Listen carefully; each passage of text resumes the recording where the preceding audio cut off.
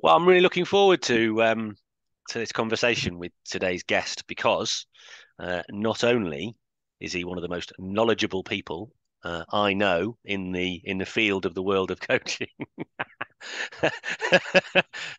but also he's prepared to create a robust conversation, robust debate. Doesn't always have to be about being in violent agreement with each other. So, Chris Cushion, welcome to the show. Stuart, thank you very much for having me. And I also leap buildings in a single bound. um, well, I mean, I said all that at the start, and sometimes I can be prone to the bit of hyperbole, but when it comes to kind of research and application for that Oh, matter, as both a theorist and a system builder and a practitioner, there's not many people who have talk the talk and walk the walk as you have.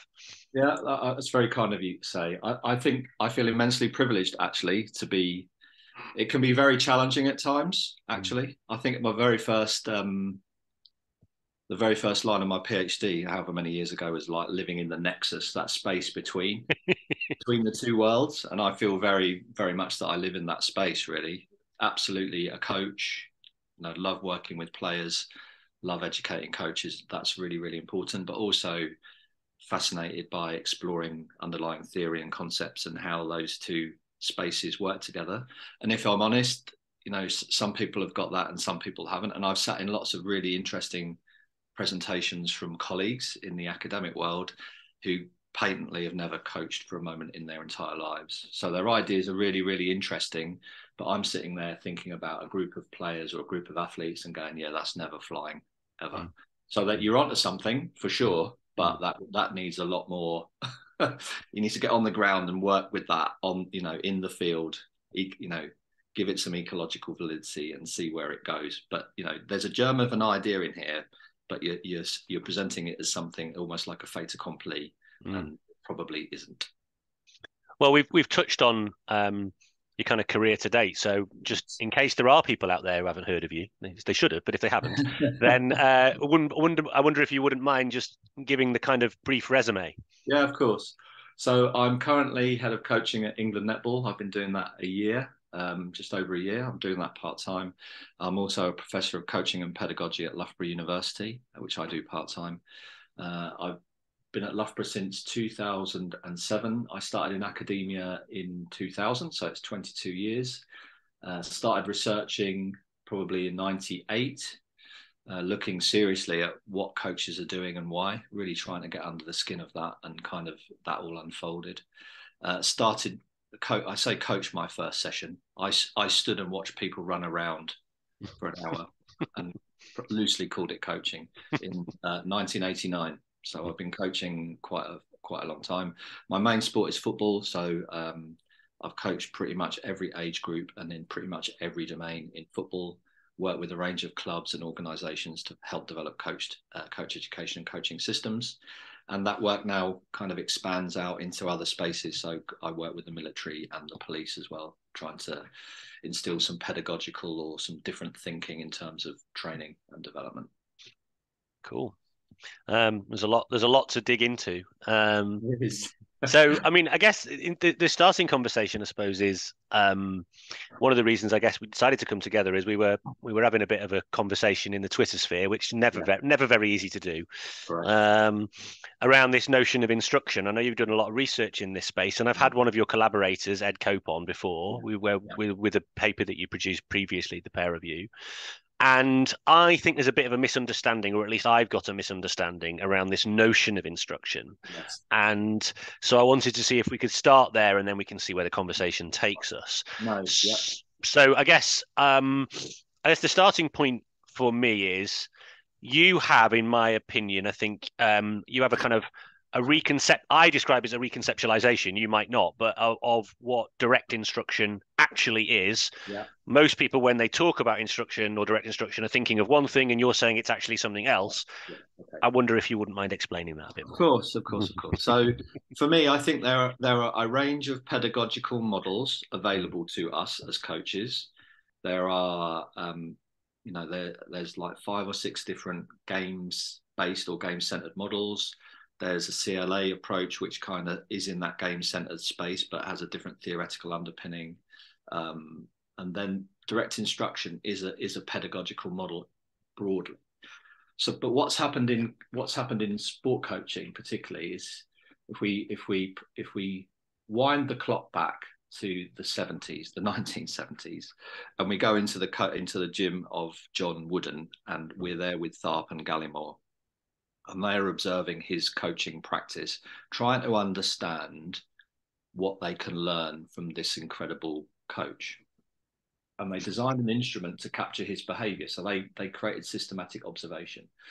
And they found that his behavior was largely instructional. About 60% of it was instructional. But a shorthand for that was instruction included demonstration, modeling, re-instruction, giving feedback, a whole range of behaviors which were clustered under instruction. And later observation instruments, whilst instruction is a discrete behavior on its own, there was a group of behaviors which were instructional. And that really, for me, became the basis of direct instruction in that space. So it's a cluster of behaviors which support the learner. Now, what's happened over the years, and I've contributed to this problem, I think, is that as that particular methodology is kind of faded in and out of fashion, people have narrowed instruction to literally the single behavior of instruction, and reduced the idea of instruction being a cluster of behaviors to this single thing. And it wasn't helped as well in the 80s, I guess, when leadership arrived on the scene and we started talking about autocratic and democratic leadership. And being autocratic was just telling somebody something. You just tell them to do it, give them a command. And so we have this conflation of a single behavior of instruction, this notion of command or telling. And fast forward to now, and over layers and layers of years, and this being misunderstood and arguably misrepresented in coach development and coaching, where you have this notion where as soon as we say instruction, we automatically think of a person standing there just telling somebody what to do. Now, in a literal sense, they are instructing, but that's not the pedagogical model of direct instruction, which is far broader and includes a whole range of behaviors in terms of supporting the learner. So I think, it's the unintended consequences of well-intended actions. So I don't think anybody's deliberately set out to do this, but we've just, through these various things, we've ended up in this space with instruction being very narrowly defined and connected to telling people what to do, and that's it. And that is not the pedagogical model of direct instruction. Right. Well, that definitely clears things up, and that's helpful. So actually, the notion of a cluster of behaviors that come under the umbrella of instructional in nature, and direct instruction describes that. Is that right? Yes. So it's a pedagogical model which includes. I mean, it has a theoretical underpinning, and it's strongly linked to cognitive psychology, which is fine. So it has a strong link to cognitive psychology, unsurprisingly, because the people who came up with this idea were psychologists in that space, so they've connected it. So I get that. So there is a theoretical underpinning to it, but it's also it's just that it's a collection of range, and I think how research has been reported, the shorthand has become almost the norm. You almost like the workaround has become the thing we think that it is. The shorthand isn't the thing.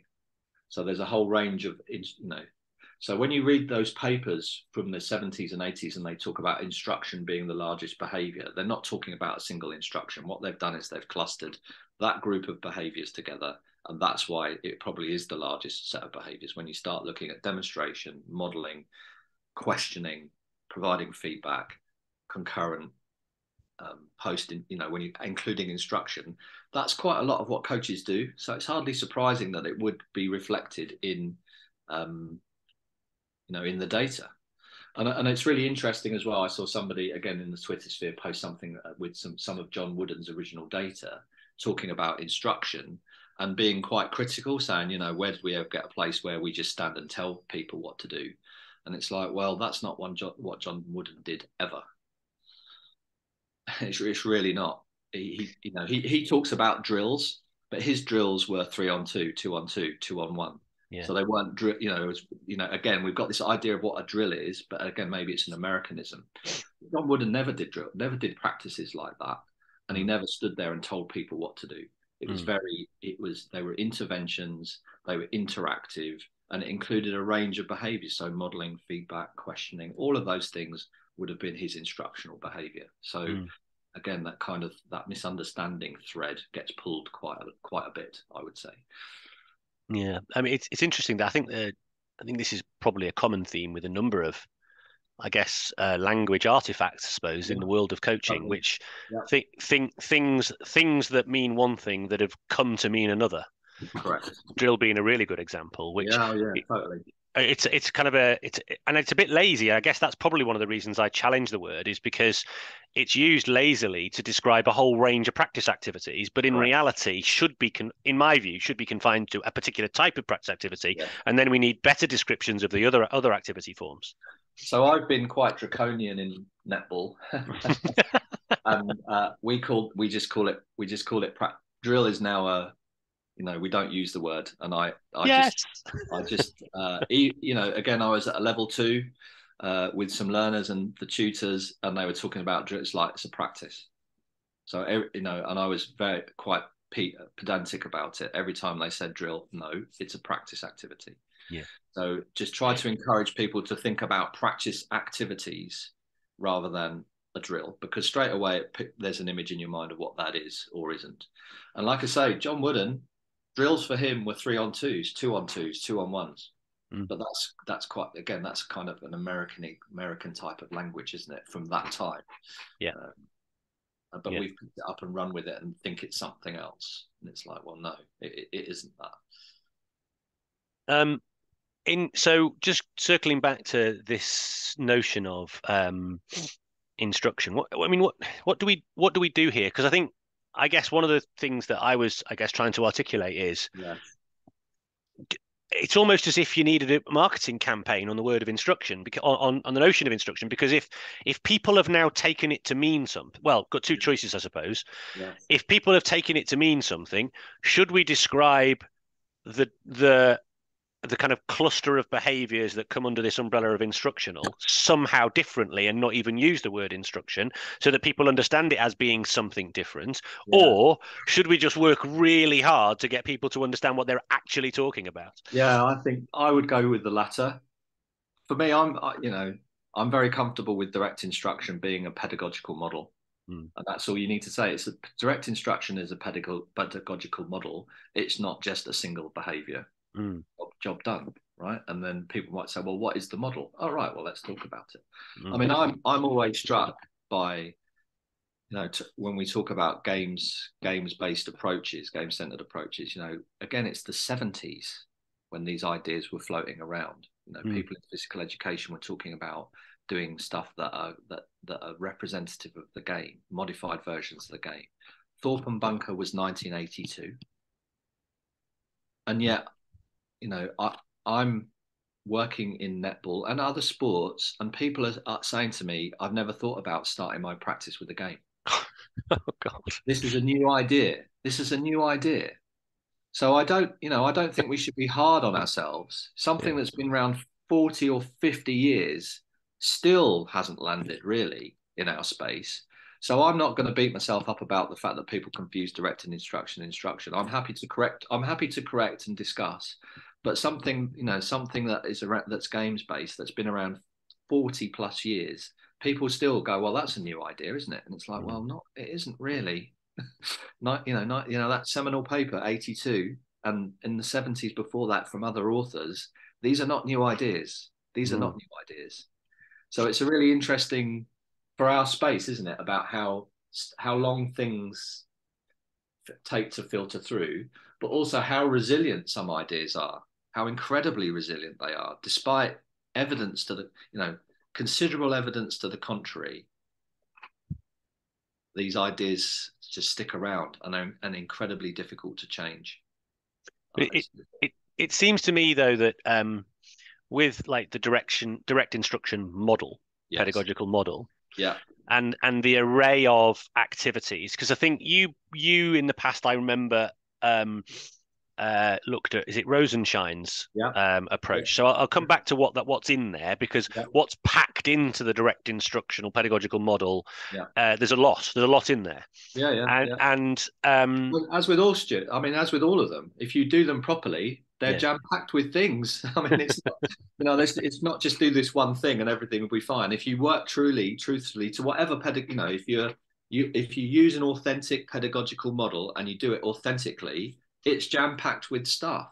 And I think, and again, one of the issues for us, arguably, is when you get into that practitioner space, when you get on the ground, on the court, on the grass, you know, and I've talked about this in other spaces. There's, from an academic point of view, there's a real issue of construct validity, because the doing of it looks very similar at times. So people will yes, be doing very similar things, and it yes, will look very similar. But the reasons why they're doing it and the explanation for it could be well, as you and I both know, will be completely different. I'm doing yeah, this because, and I believe this is the mechanism, or this is why it works. yeah, Well, that sometimes those arguments are, or not even arguments, those discussions are really, really important for us to grow as a field. But at the same time, it's a bit like the fleas arguing over who owns the dog, isn't it? So we've got some principles here that we know can create a learning environment, that we know that we can give to coaches, that we know will have an impact on our players. Let's let them do that. And then in another space, we can talk about, well, what's the underlying mechanism for that? What's the cause? What's the explanation for that? yeah, And I think, there's an art, I was once in a position where I would have argued vehemently about all of that stuff has to be connected, really connected. And I think as I've got older and become a little bit more pragmatic, it's like they are important conversations to have, and the links are important, but how important are they? Whose game is it? Whose game is it? Is it us as theory, conceptual people, or is it the people trying to deliver stuff, and what are we trying to do to improve their world? So, it's not to dismiss those discussions in any way, and it's not to diminish them, their importance. But I think we get almost lost in those at times. Whereas, and I think there is a huge construct validity issue. My personal view is that if I got an exceptional CLA practitioner, an exceptional TGFU practitioner, an exceptional direct instruction practitioner, and they delivered it in an authentic and effective fashion, one, it would look very, very similar what they were doing. And two, what would be the outcome? Would we end up with, say, well, this is better than that? I don't think we would.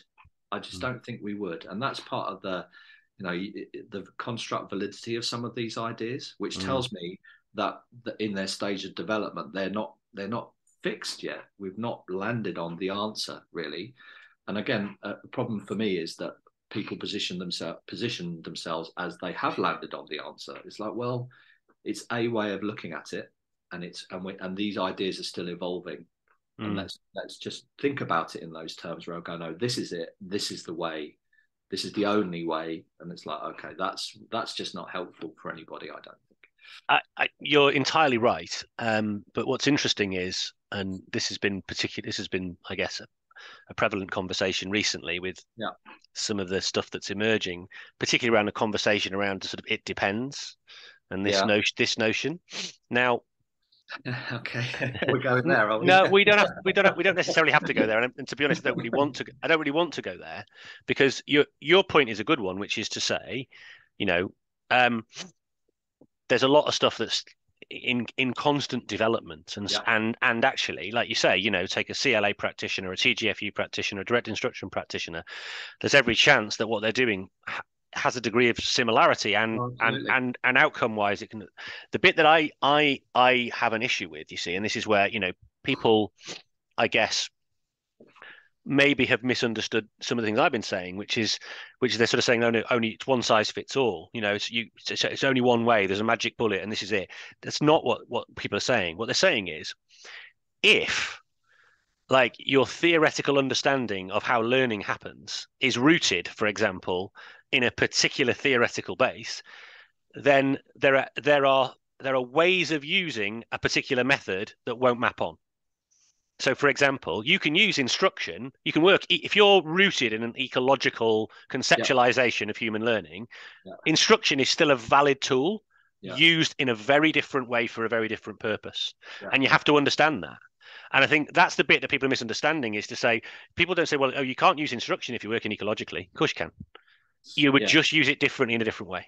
So I think, and I've written a little bit about this around, I call it pseudo principles. So there, and I get, again, I think it's around misunderstandings and pseudo principles and falsities emerge. So the classic for me around games-based learning is, oh, you can only ever ask people questions, and it's like, well, who ever said that? But I can read it. I can read it in coach development material where a game-centered approach, coach behavior equals questioning. And if you're not asking questions, you're not doing a game-centered approach. And it's like, well, that's not true, is it? That's a pseudo principle that gets ossified because people say it over and over again. And as it kind of filters down, you end up with misunderstandings and contradictions. So I mean, I take your point. Paradigm doesn't define method, but it'll define how you might use the method. Exactly right. Yeah. And that's in methodology and in practice, the paradigm doesn't define what you use. It really defines how you will apply it and use it, and what outcomes you might expect from it. And I'm perfectly comfortable with that. But disappointingly, that is not what I hear. No, I know. I guess that's where I was going with my original question around the instruction. Yeah. So you've circled me back nicely. Well played. I like it. Because what I was thinking is, if you've got this package of tools that sort of are wrapped in in the direct instructional title. Yeah. But what we've done basically, it seems, is, not what we've done, what's happened over the years for a variety of reasons is, we've almost stripped out all the nutritional goodness and we're left with the husk of just telling. Yeah. Which is what people associate with that. Yeah. So I guess my question is, and if that also, and by the way, and that still is a pretty prevalent model in terms of how coaches operate, partially, I guess, because of that's what their experiences were.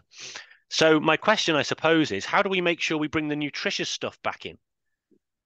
Well, I think that's a great point. And, again, typically, I'll speak to the netball example because that's what I'm immersed in currently and what's most relevant to me. So typically in netball, we warm up, we do footwork, we do an unopposed technical practice, we do some form of pattern of play where we run around cones, and then we have a game at the end. That is a typical model. And coaches will stand at the side and tell players stuff. That's a typical model. And that the resilience of that and the resistance to changing that, we can't, there's a variable here, and that's the population and the people doing it. So we can have these kind of higher level discussions about what works, what doesn't, how we might do stuff and how things complement or don't with each other.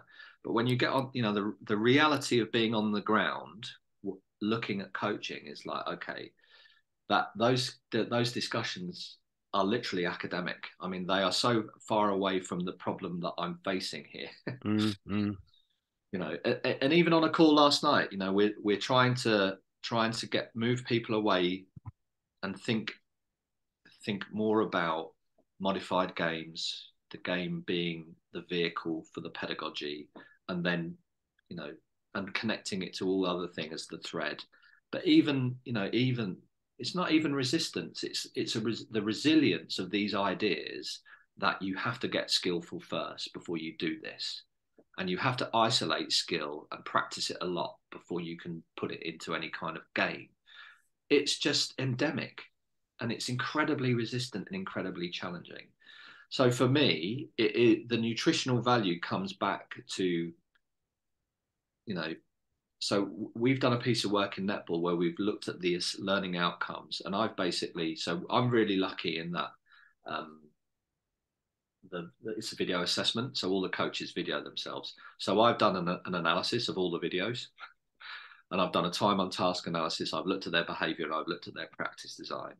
And even though a game sense approach apparently underpins our practice, that's not what coaches are delivering in their assessments. That's Really? the data. So even when we present it, but I've asked the question, so who models it for them? How do they know what good looks like? So it's incredibly abstract at the moment, and how it's delivered isn't particularly clear. And again, work outside of sport, showing people, so I've done endless presentations about some of these ideas, and it's only landed where I've basically said, right, stop there.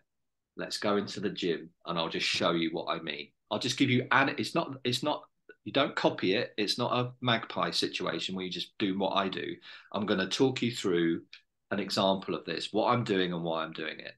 And the penny drops there. I'm struck. I mean, I don't know if there's a fantastic Reach for the Sky, Douglas Bader, right? The guy, the Spitfire pilot from the Second World War, who lost both his legs in an air crash. So he's on prosthetic legs, and he's posted into a squadron, right? Canadian squadron at Duxford, and they find out that he's disabled, and they're like, you got to be kidding me, right? What a joke. And he goes into the mess and he's trying to speak to them, and they're just not having him. He's got his rank, he's got his uniform, he's been put in charge, and they're just not having him. So what he does basically is he puts his flying hat on, jumps in a plane, and just basically flies and does like an aerobatic display, lands, and they're like, right, okay, we get it, you can do it. So it's a little bit like that, so people need to see what good looks like, and you need to demonstrate to them the benefits of it. So for me, it's not just PowerPoint people to death, and it's not just telling them, information only is a 0-level instructional strategy. Even direct instruction says that. That you can grade the instructional quality. Just telling people stuff is a 0-level instructional strategy. So us just telling people that this is good and this is better, or this might work better, is not enough. So I've learned very quickly that we need to show examples, model stuff, and present information to folks, to them to see it, to go, all right, I understand what that looks like that now. And then co-work, then the other kind of error that we do is then we just throw the ball to them and say, right, now you go and do it. And we step into assessor mode, stand back with a clipboard and pen, and just watch them flounder through it, rather than co-coaching and collaborate with them and scaffold, essentially. So, okay, I'm going to be with you and we'll do it together. And then you can ask questions and I can step in, and it's called coaching, right? We can go through that more coaching approach. So my long-winded answer to your question is, we need to show people what it looks like, and we need to work with them to help them develop their understanding and expertise. I think PowerPoints and Twitter posts ain't going to cut it. I mean, on so many levels, you're resonating, I guess, with many of the things that I've talked about for several years, not just on this podcast, but also professionally. So, which is your conceptualization of kind of co-coaching, co-creating, moving away from the assessor mode, like you say, and more towards the here's what can help, in this moment, here's what can help. The guide by the side, maybe, that kind of notion. Well, and if you're stuck, ask me. And if you're still stuck, let's just step aside. I'll take over. I'll take over the wheel and I'll drive it for a little bit. And then you can watch and then you can work with me. And I think that coaching collaborative approach, the annoying thing about it is it's time consuming and labor intensive. But if we're serious about, 40 something years and people are still asking me what a games-based approach is. So, time to change, right? So we've tried to do it this way forever, and it, let's be honest, it hasn't landed. So I think it's a time to change and create those environments where we co-create and collaborate and work with our learners who are coaches to help them develop those skills and understanding. And when you're in the room, you can ask, and it's like, okay, it's fine. I can take the wheel here. Let me, here's some ideas of how I might handle it. Now you take the wheel and you have a go with that. And it is that scaffolded practice, that supported practice as people get more confident. And I think again, it's I kind of knew this, but what's landed home in netball particularly is the coaches are incredibly confident in one sense, but not in many other ways. And for me, it's a lack of confidence of like, as head of coaching, they almost, like, can I do this? It's like, yeah. Is it okay for it not to go well? Yeah, of course, it's fine. So this confidence a lot. I'm nervous to do it. So I think there's this building of competence and confidence, because we're in the competence and confidence business. Whatever the mechanism you choose to do to introduce it, we want to make people feel more confident in what they're doing and more competent in what they're doing. And if there's anything in our systems and processes that aren't doing that, we need to get rid of them, right? And I think a lot of the ways that we deliver coach development and coach education actually doesn't help people feel more confident and more competent. It erodes it, actually. High stakes assessment, people in assessor mode, setting people up to fail. This is for a novice learner, this is really challenging, and we're expecting them just to go and do it perfectly. And then we're going to assess them on it and tell them that it wasn't very good. I mean, confidence and competence? I don't think so. That's not and using language in assessment and saying we're not going to talk about pass or fail. We're going to say competent or not yet competent. Somehow softens the blow. Seriously, and if you're doing it, I'm very much an assessment for learning. So you do it continuously, and you work with people over time, and you see where they're going off track, and you offer them support. And that's how you differentiate and individualize programs. So again, some interesting work in the police space. They were very much assessment of learning. It's high stakes, high pressure at the end. And they're like, well, we don't understand why these people aren't passing. And so, well, I can tell you why. Because it's all loaded on this high pressure, high stakes, one-off opportunity. Whereas if you do this a little bit and identify, you can start differentiating it, making it more learner centered and supporting people through there. And, and then the assessment at the end, the pressure's off. The pressure's off because you've used it as much for a learning tool as an assessment tool. And I think, again, there's something we can learn in coach development, certainly. And I know that some people work to that framework and are doing those sorts of things. But I also know that there are still high stakes end of point assessments. And I would dearly love, and this is kind of maybe this is a utopian dream, but I think it's an ideal worth striving for. Because if we only got halfway there, it would still be better.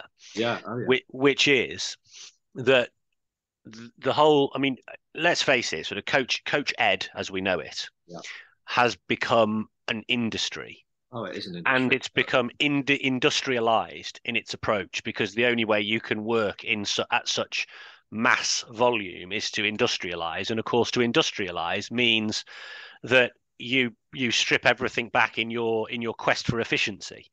And so it's about mass information transfer in short windows, with some form of, like you say, high stakes, high wire active assessment at the end of it. And somehow we think that is a useful educational model. And I love that quote. I'm glad you said it twice, because I was scribbling it down rapidly. Around information only is a 0-level instructional strategy. The bulk of these 2.5-day courses are information only in reality, aren't they? Yeah. Well, and again, it's really interesting. We look at again, there's a pattern of coaching in netball, and it's more in the performance space. Well, we've already talked a little about in the performance space, and it's very at face value, it feels good. Okay, so activities are set up. The activity carries a lot of the water. It's there are conditions, or in your terms, constraints applied. It all seems fine. And then there's technology, and there's a little review at the end. But when you strip it back, it's instructional. It's just telling people stuff, and I think it's useful in kind of the declarative, the what knowledge. So people are learning more about the what, but it doesn't ever circle back to the procedural. So now, how do I take that, what you've told me, and put it back into my game, or evolve and grow as a player? So essentially the coaching bit's missing. It becomes an transfer of information rather than a coaching exercise. You know, however you choose to intervene, you know, whatever you choose to do, but there's stuff missing, you know, and you know, the direct instruction folk like Mayer and Kirscher and those guys, just telling people is a waste of time. It's an absolute waste of time. It'll just go in here and out there because it does, you know, there's no opportunity to use it. There's no opportunity to put it into your own words. There's no opportunity to go and experiment with it. There's no opportunity to have some supported practice of it. There's all of these things are missing from just telling people stuff, and they do not connect to learning, unfortunately. And on the flip side, just having just only experience of something, as in there's a game, go and play it. Oh, learning's happening magically. Learning's happening magically, which is the accusation often made to games-based practitioners, non-linear approaches, which is equally inaccurate, right? But that is equally, you know, has a lack of, you know, kind of value. In the same way as just telling does it. You remind me of something Rod Thorpe once said to me when I was fortunate enough to spend some time with him, which is, I think he said, kids doing games is better than kids doing drills, but if it's only games, then it's only just better. If that's something along those lines, I'm probably butchering the quote. Yeah, you're absolutely right, and I think there's a. I mean, what's interesting for me is doing, you know, if you're going to do increasingly complex versions of a whole task, if you're going to modify games, if you're going to structure games and do it in a progressive fashion to bring out the learning you want, that's actually really difficult, and it's incredibly challenging for the coach. It's incredibly challenging for the coach. So the pedagogical responsibility increases massively, and I think, you know, it's really, you know, and we have to bear that in mind when we're developing coaches. You know, we're asking people to think about how they deliver their coaching differently, but we're also loading work onto them. The responsibility and the challenge increases as well, because it's pretty easy, you know. So it's pretty easy. It's 15 minutes on that. It's 15 minutes on that. It's 15 minutes on that, and we'll play a game on the end. Session done. I mean, that's not particularly challenging. And not particularly great for learning, but to do it the other way in an effective fashion is incredibly challenging, and that pedagogical responsibility grows immensely. And I don't think we really prepare coaches for it. But you're right. I think just standing back and letting just people play a game, well, how are they connected to the material to be learned? How do we know that the exaggeration or their focus is in the space where we want them to be? You know, how are we drawing the learning out? So that modification, how you shape the game is really, really important. So don't get me wrong. If you set it up right, like, the game can carry a hell of a lot of water for you, because you're getting the right type of movement, the right type of repetition, the right problems, the questions are being posed by the game, and we're allowing the players to figure that out during it. You know, so coaching through the game is really, really important and really helpful, and it can carry a lot of the water. But we can still coach in the game. There's still an intervention space, and that's how we, you know, when things are slightly going off track, or we can work with individual players, or we can identify that's an issue, or there's a problem that the players aren't figuring out. Well, let's just stop and think about how we might intervene and get over that hump, and then get you back into that game. That for me, so the through the game piece is really, really important, but coaching in the game is equally important, and it's skillful intervention. It's not just, you know, doing stuff because it's on your list. You know, I've got 5 coaching points, I need to bring them out. Well, no, that's not really meeting the learner's needs, is it? You know, you're not really reading the situation. So for me, you know, again, working outside of sport but also in it, now, if you set the practice up, your modified version of the game, well, and you get the conditions right, and it's doing everything, it just frees up so much of your ability to now look at individual learners and say, okay, what's happening here? what's going on. Are there things I want to reinforce? Are there things I want to tweak? Is this person having a problem? Because I know that the basic framework of the practice is carrying a lot of the water for me. I don't have to worry about it. But, you know, to say that's easy to do, it's not. It's really, really difficult to do, and it takes practice and time. I mean, what tends to happen, and I've noticed this, again, with novice coaches or people who are new to the approach, what tends to happen is they don't let the game flow. So they set up a modified version of the game and they just don't let it happen. So people don't play. Yeah. So within 30 seconds, they've stopped it. And then they play again for another minute and it's just stop endlessly. So it's not a game anymore. It's something else. Yeah. Or they just stand back and do nothing and just go. And you can see, you know, so breakdown will happen during the game. It might be a decision-making issue or it might be a skill-related issue. So what's causing, you know, what's happening? When is it happening? Why is it happening? And what now as a coach are you going to do? Or are we just going to sit back and watch? So and again, that novice piece, you're either in all the time, getting your coaching points over whether people want it or want them or not, or you're standing back and watching it. And it's all unfolding in front of your eyes, but you're like, don't know, you know, the game's doing it for me. It's like, I'm not sure it is, actually, if you really look closely at what's happening. But again, that's an education practice development piece to get people to think like that, I think. You make an interesting point. I wouldn't mind dwelling on it for a little bit, which is this idea of it being hard. Yes. I do agree.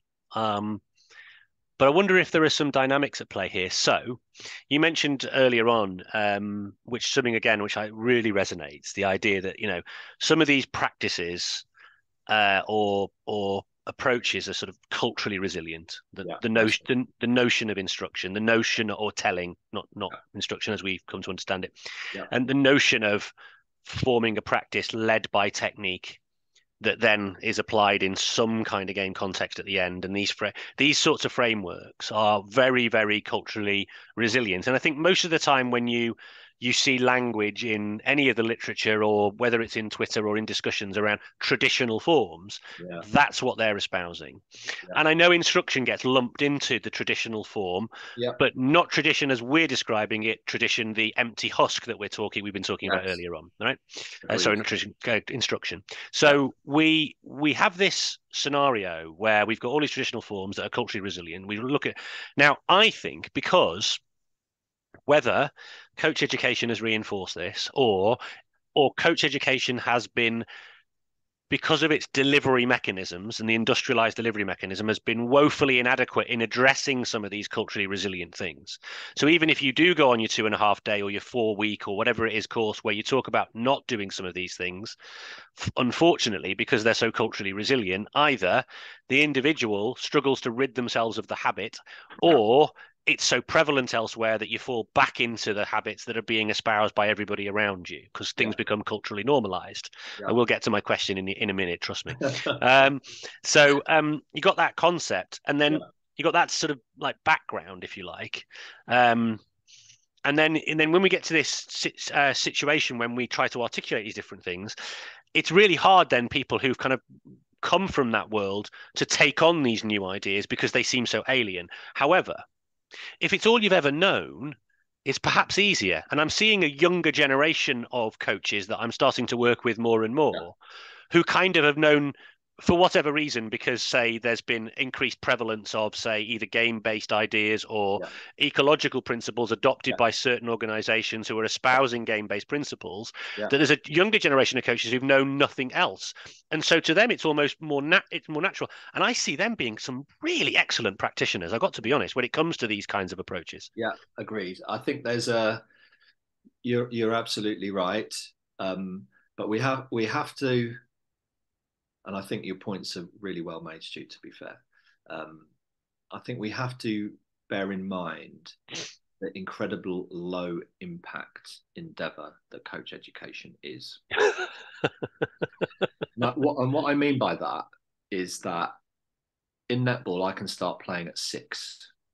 I can be in a league at 6. I can be being drilled at 6. And if I'm good, I'll get sucked into a space where that is how coaching is done, and that's how the game, you know, so incredibly competitive, very skilled, very skills focused, very committed to a position early, very competitive.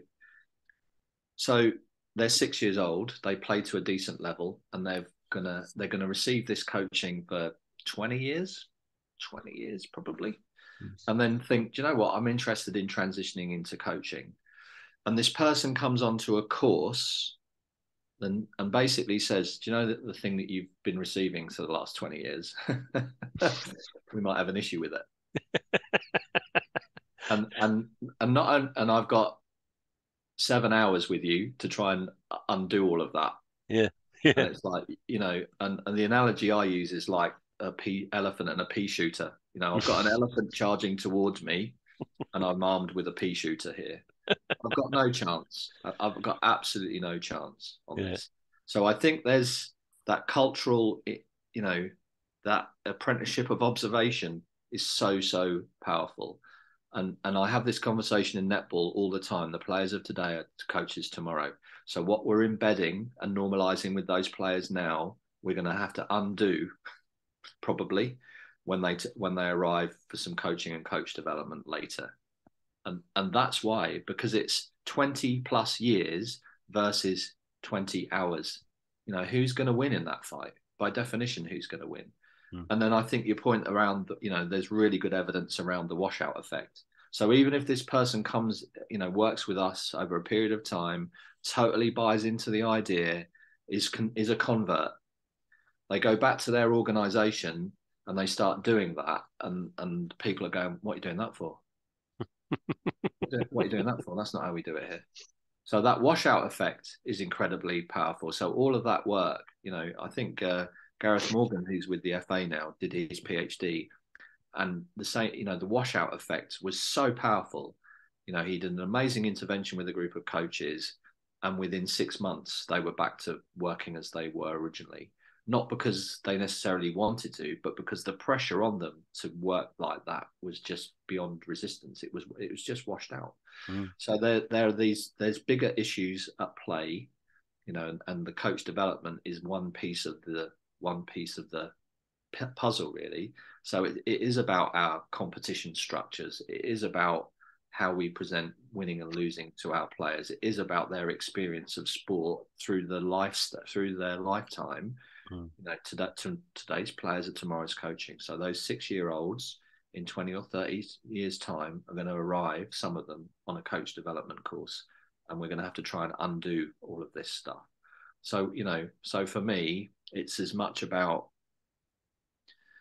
I think there's a conceptualization, if you think about sport as the house, that coaching is just a room that you repaint and it's done. I'm going to bring you in as head of coaching. There's the coaching room, just repaint it and everything will be fine. Yeah. It's like, well, hang on a minute. So I'm going to do this with our coaches, but they're going to go into a competition and league structure that looks like this. They're going to go into an environment that looks at winning and losing like this. They're going to go into an environment where we conceptualize players in this particular way. So you can't do that without attacking that. So I guess, being a little bit revolutionary here. So it's not just about what we do in coach development. It's about the wider sporting cultures and how we conceptualize player development through, starting from the very youngest stages, those foundation years, through into talent development, into competition. What does that look like? Because those things drive coaching practice massively. How we reward coaches drives coaches' practice. So we can do our 7 hours or 20 hours or whatever, but it's small fry in relation to that, all that other stuff that we're battling against, really. So for me, system change is about the system. It's not just about the coach development or the coach education piece. And I think that speaks so loudly. I think that's a brilliant analogy, and I am mercilessly going to steal that. The idea.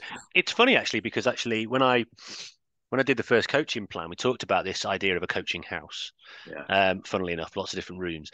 I never thought about it, but you're right. In the world of sport governance, with all of the competition and performance and participation and all the different clubs and all the different elements that a sports organization operates within, coaching is a room that you just repaint. And actually, I'm seeing that playing out a little bit at the moment, because there's actually a lot of challenges hitting sports, lots of sports at the moment. You know, the most prevalent one at the moment is the gymnastics related stuff. Yeah, of course. And strangely, though, it seems to me like the whole industry is beset with, and the coach education industry is just as bad. Yeah. You know, the whole idea of, you know, if the only tool you've got is a hammer, every problem looks like a nail. We almost think, right, okay, well, there's a big problem there culturally within the sport, right? Coach education is going to solve that. So all we've got to do is repaint the coach education room or refurbish it, and it'll be fine. We'll educate our way out of this cultural problem, and not understanding that the coaches weren't operating in a vacuum. They weren't going, you know, they weren't basically saying, oh, well, I've learned all this stuff on my coach education, and I'm going to make sure that I do this kind of abusive behavior because it's really what they've told me to do. They're operating in a kind of in a set of environmental whether it's constraints or whatever it is, attractors that are extremely difficult to pull against without being ostracized or in some cases losing your job or whatever it might be. I mean, it's,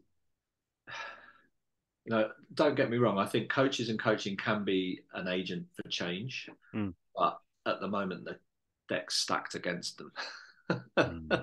Isn't it? The deck's stacked.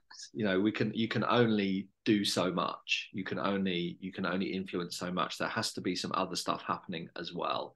I mean, if you want the analogy house, and I've just thought of it here, and I don't know if it's any good, but I'll say it out loud. You know, coaching if it's a house analogy, coaching isn't a room; it's the central heating. I was just thinking the same thing. It's in all of the rooms, and it can maybe it's because we're both shivering at the moment. All of that stuff. So, you know, it's not an isolated space. It's all interconnected.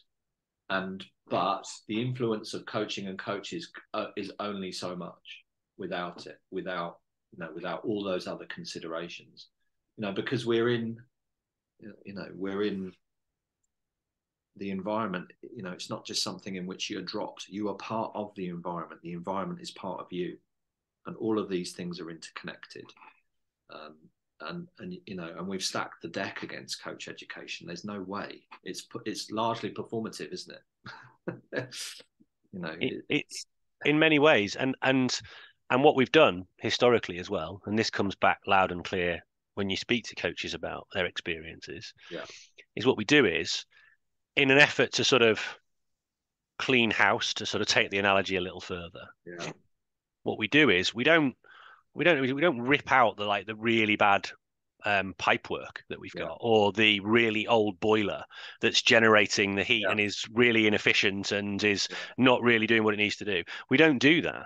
What we do is a series of patches and fixes that fix temporarily this leak only in one place but not in the other. And what that does is basically puts additional burden on the entire system. And when I mean the system, I mean the individuals in it. And so all we do is layer on burdens. The role gets more and more challenging and difficult. And all we do is we keep saying, well, you've got to do this, this, this, this, and this before you can even step foot on a court or set foot on a pitch. And that's just enormously demotivating to individuals who haven't started from a position of deciding to do harm. They just live in a culture that does it. Yes, quite. I think there's and again, I've written a little bit about this around the whole, and to be honest, that what annoys me a little bit about the toolbox metaphor. I can see its utility, but it also grates on me a little bit about that. Everything else is fixed. We're just going to give you more tools. And it's like, well, hang on a minute. There's a bigger, you know, that's very instrumental. You know, this whole behavioral retooling piece. Okay, but that's not transformative, is it? That doesn't make big changes. That doesn't, you know, that it's additive, not transformative, I guess is what I would say. And again, the language that I try to talk about is that we're not adding fixes and patches here. We want to actually transform what things look like for it to have any chance, or for it to be meaningful. But we're, you know, and the toolbox metaphor is in that additive, you know, all the other things are equal. We're just going to give you more tools. It's like, well, I'm not sure that's going to fix this problem. Actually, you know, we need to take a bigger step back and look at this in a more transformative way. You know, one of my oft quoted phrases is the can of petrol and a box of matches. You know, we actually need to burn it down and start again sometimes. You know, because we just keep bolting stuff on, this behavioural retooling piece, expecting it to change, expecting this wider or bigger change, and it just doesn't happen. And then we're scratching our heads wondering why, because we're not actually transforming anything. Actually, it's all very, again, I quite like this as an idea, and it's not my, I'm stealing it shamelessly, but people think they're thinking outside of the box, but they couldn't be more inside the box if they tried, because the whole point is we need to get rid of the freaking box. That's the point, isn't it? This is out of the box thinking. It's like, well, it isn't, because you're still in it. You couldn't be more in it if you tried. Yeah. The box we need to get rid of the damn box.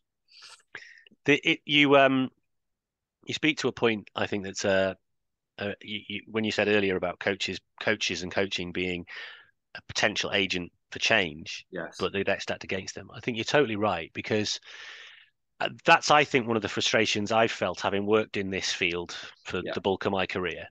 And I think most people who work in this field, so basically having, spending time with people like you who are working either, on the theoretical side, essentially trying to give theoretical validity to some of this stuff, to help those in these areas and say, look, the research is saying this, we need to do this, that kind of thing. That's the goal. But then when you're also at the coalface of, well, we're not at the coalface, but when you're trying to build a system that will help those at the coalface, you're doing that because you just want to give people a chance to be the agent for change.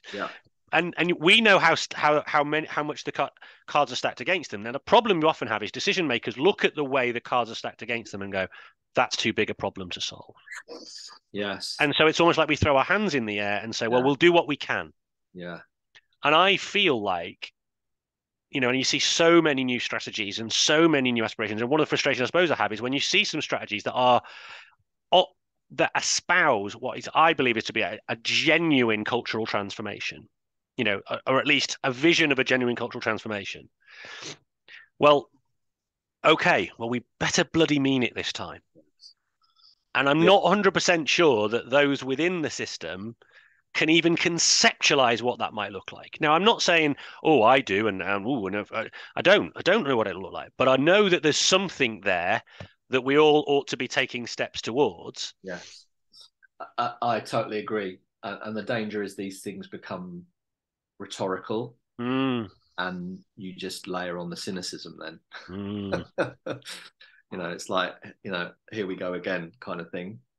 And why is it going to work this time? Because it hasn't worked the last 25 times when we've said all of this stuff. Yeah. But these are not straightforward things to fix, are they? I mean, there needs to be commitment and alignment, and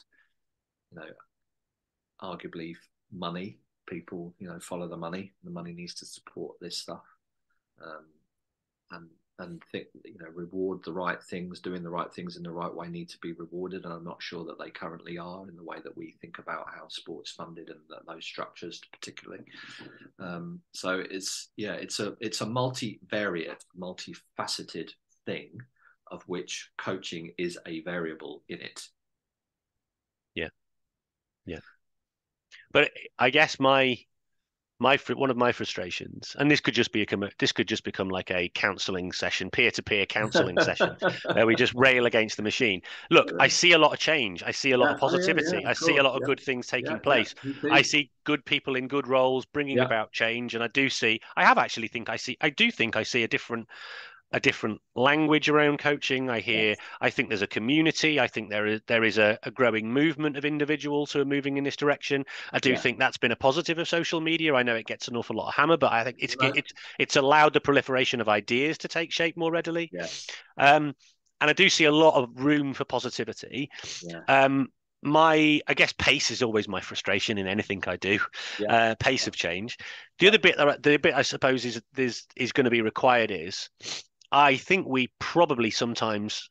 So one of the frustrations is that I would like coaching and all forms of workforce development, people development for that matter. I'd like it to be seen less as one of the things and more as, like you said, the central heating.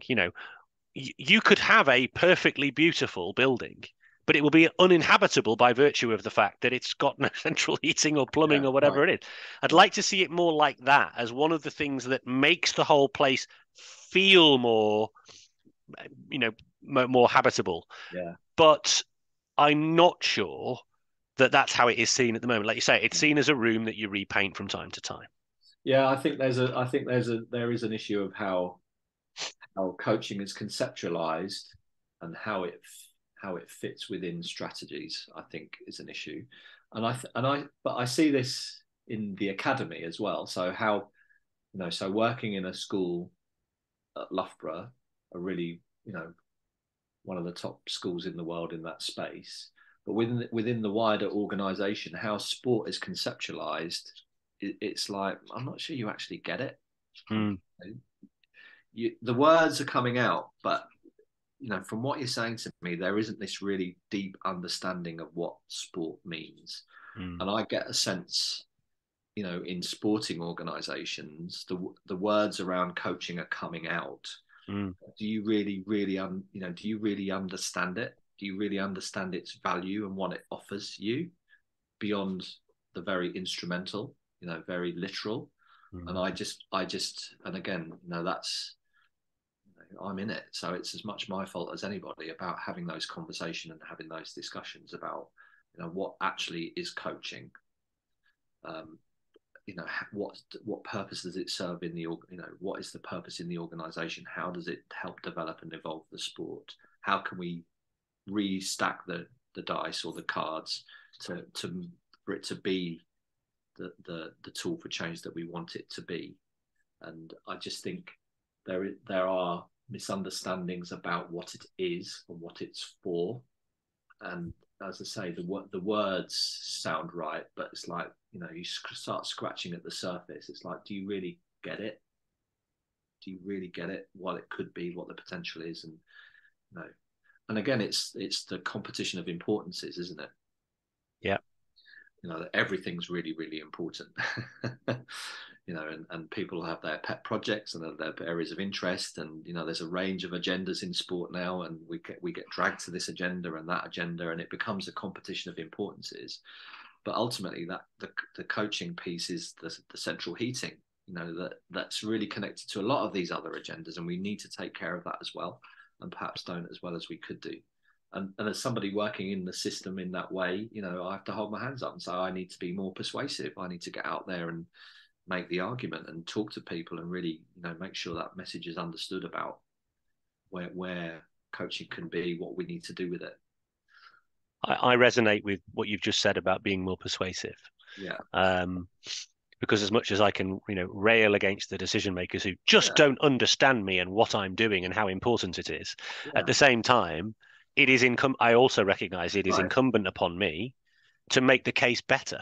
We have to look at ourselves, right? And say, are we presenting this in the best possible way? Do we understand the best way to tell the story? Do we understand what it is these folks need to hear from us to make the argument persuasive? And I think you're right. It's very easy to point fingers and go, it's everyone else's fault. And it's like, well, hang on a minute. What are we doing? Are we sure we've done the best that we can to make these cases and the arguments? Do we understand the people that we work with? Do we understand what they need to hear from us in terms of making that argument for coaching and coach development? And I'm not sure we are the best at it, actually. Yeah, I know. I mean, listen, I could talk about that. I mean, that is an entirely separate podcast, but it's also very timely because in the new year, it's definitely something that I intend to launch into. Yeah, and this particular podcast, I had an idea for it, which was, and I've had this idea for some time, because obviously this podcast has been mostly based around the idea of kind of learning from practitioners and theorists and people learning from each other and with a bit of an idea around sort of kind of ecological conceptualization, giving that a little bit more voice. But in actual fact, one of the things I'm really keen on doing moving forward, and this is almost going to be maybe a little bit of a pilot episode for a kind of a parallel podcast series called Leaders in Coaching, which is this idea of those of us who are trying to persuade others, those of us who are trying to bring about change and give the people on the ground a fighting chance. That's a really difficult space to be. It is very challenging. It's very challenging because not all the agendas align. They align at there's a level where the agendas meet, but as you work through, the agendas don't always align, the timings don't align, the priorities don't align. That competition of importances is in play all the time. It's constantly happening about what's important now.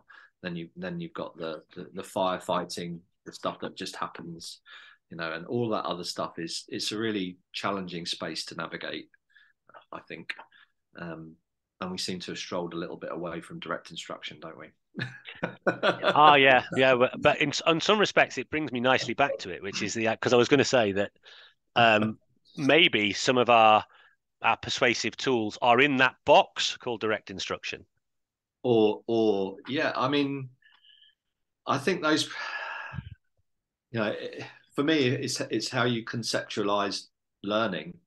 Yeah, and I often, you know, it's very easy to. I don't know how authentic I am at doing this, if I'm honest. I hope I am reasonably authentic of walking the walk and talking the talk. So I'll talk about coaching and constructing environments and behaving in a particular way. But if you don't then do it yourself, then that's like, okay. So, you know, again, how am I setting up the environment? How am I presenting information? How am I checking for understanding? How am I letting people, you know, all of those things are really useful tools if I'm essentially educating others about our space. And it's how often you do it. And I think it's really easy, and I hold my hands up, it's very easy to be sucked into doing a PowerPoint on something. Come and present to us about this. It's like, okay, is that if I want to create an environment where I'm educating a group of people in my organization, is standing in front of them with 50 PowerPoint slides the best way to do this? And I can tell you from experience that it isn't. But I should know that, right? But I still get sucked into doing it. He says rapidly closing down the 50 slide PowerPoint decks he's got open on his desktop at the moment. Well, this is it. But we do it though, don't we? We talk about creating environments for learning and creating environments for understanding and learning over here like this, and then go into an environment and do that, which is, you know, completely the opposite. It's like, well, why am I why am I doing it like this? And I've certainly, again, that, you know, from that direct instruction space and that group of researchers there, that, you know, there's some online principles about how you present information online, you know, just really common sense advice, you know, the order, the sequencing, how do you get engagement? And it's like, do you know what, they're just really handy tools, because you're trying to create a learning environment. Yes, it's a presentation about this, but you are trying to create an environment where people are going to listen to you, understand it, apply what you've taken, you know, applied what you've given to them, and give it back to you in some form or other. So why wouldn't you apply those principles? But I think it's, you know, we're not perfect, are we? And I think it's very easier for us to fall into the trap of the well-established cultural norm of doing things. Yeah. No, I'm totally with you. Listen, Chris, I'm unfortunately going to come crashing into on time onto my next appointment for the day. And I know we could have talked for an awful lot longer. I'm hoping you might be up for a part 2, because I think of course. There's Happy a lot to chat. there's a lot to unpick. But thank you for coming on and clearing up a misunderstanding for me, and then also, I guess, indulging me in what was a bit of peer support. Yeah, that's fine. It's absolutely fine. It's absolutely fine. It's been enjoyable. Like I say, you know, I think there's lots of common ground in this space, and for me, it's just respecting that, and, like, you know, it's a bit of a cliche, isn't it? But for the greater good, how do we make coaching better? How do we make our learners better? How do we develop coaches? How do we bring, you know, there's always something to glean, or everything has something to offer. And for me, it's about looking for those common spaces, those common grounds to advance us, rather than drawing the battle lines and endlessly fighting over things, which I don't think is in any way productive. Yeah, no, I'm totally with you. And again, that might be a good conversation in part 2. Yeah, fine. Listen, people might. I know you're fairly easy to track down in the wider community. Is there a good way for people to reach out if they wanted to have a chat? So yeah, if you Google me, you'll see my university email will probably come up first. Well, it depends what sort of question you want to ask. If it's a research kind of generic question around coaching the university space, if it's something specific around netball and netball coaching, obviously the England Netball space. I'm also on Twitter at Coach C1, so people can reach out and DM me if they want to chat. Absolutely fine. Brilliant. Right, really appreciate you coming on. I hope you have a great Christmas. You too, sir. I'm hoping this will go out over Christmas, so people have got it to listen to whilst they're walking dogs or whatever it is. But if not, it'll come out in the new year, in which case this is all completely moot. Yeah. Oh yeah, of course.